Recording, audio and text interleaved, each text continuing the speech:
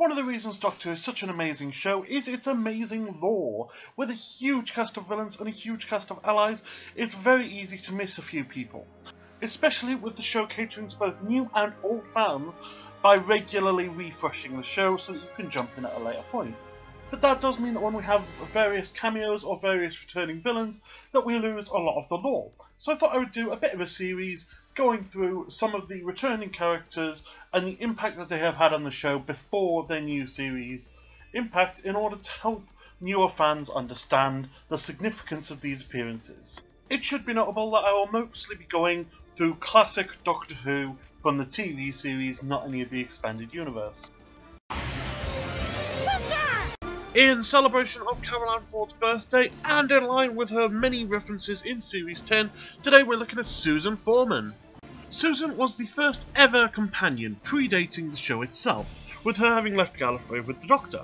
She is the Doctor's granddaughter. Although the genetic link is thrown into question in expanded canon such as Big Finish, there's no hint in the show that she is not genetically linked to the Doctor.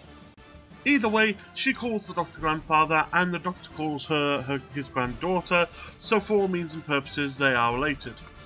We first meet Susan at Coal Hill School in the first ever episode. This in itself becomes a recurring location, including being the school where Clara will later teach at, and the setting of the spin-off series Class. Her teachers find her very odd due to having advanced knowledge.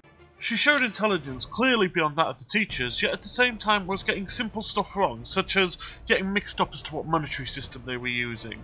She also showed frustration at not being able to do problems due to limited knowledge at the time, such as not being able to use the fourth dimension in calculations.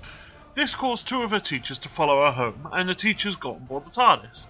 At this point, the Doctor was a lot less caring than the Doctor that we know in Modern Who, and was actually quite horrible to the teachers, winding them up and basically trapping them in the TARDIS. Susan was trying to convince the Doctor to be nice and let them go.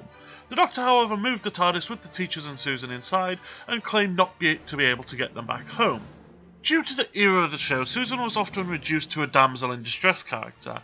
However, it was actually still a very progressive show even back then, and she was often trying to convince the Doctor that he was wrong, or proven to be very intelligent. She preferred attempting to make peace and trusted people very easily, which did make her gullible to a point, often believing the Doctor's trickery even when she should know better, and in the first encounter with the Daleks she inadvertently acted as a trap for the Daleks' enemies so that they could proceed to kill them.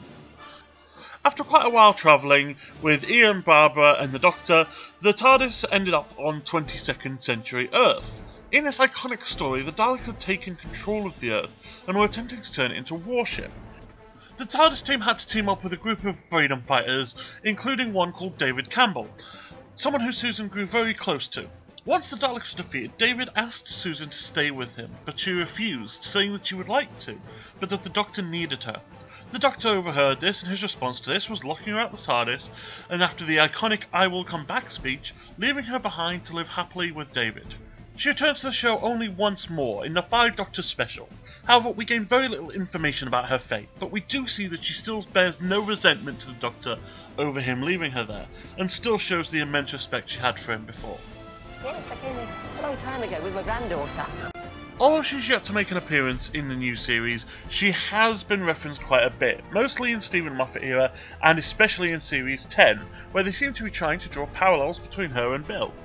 This is most obviously Knock Knock, in which they make a big deal about making Bill call the Doctor grandfather, which is what Susan used to call him.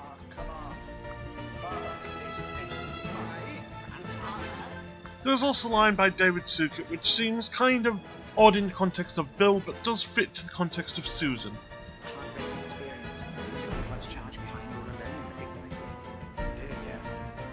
The increased references do make people believe that there is a link between Bill and Susan that will be explored, and that may be something which will be coming to fruition in the next couple of weeks.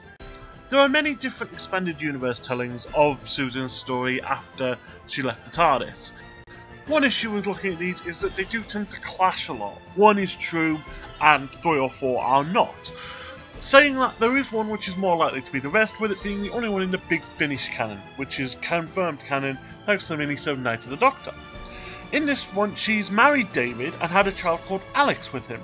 Alex has some Gallifreyan biology, including resistance to certain plagues, but only has one heart. David died soon after Alex's birth, and the Doctor met Alex and Susan again when Alex was 17. Soon after this, the Daleks attempted to invade Earth again, and Susan, the Doctor, his current companion Lucy, and Alex all worked together to defeat the Daleks. But the cost was very high. In one of the darkest stories in Doctor Who history, multiple characters died, including Alex. The Doctor was distraught by the events of this story, and ended up leaving Susan alone to grieve her son's death.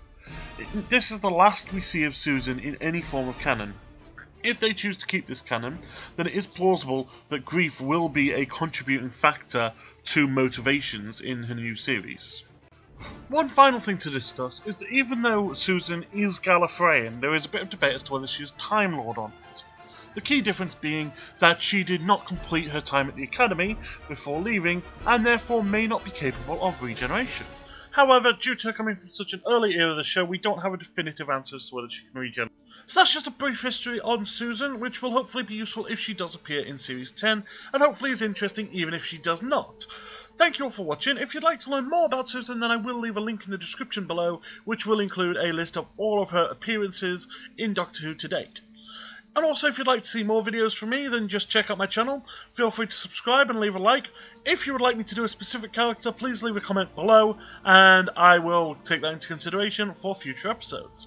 Thank you very much, and I'll see you next time. The Grandaughter is the best. You will like, comment, and subscribe.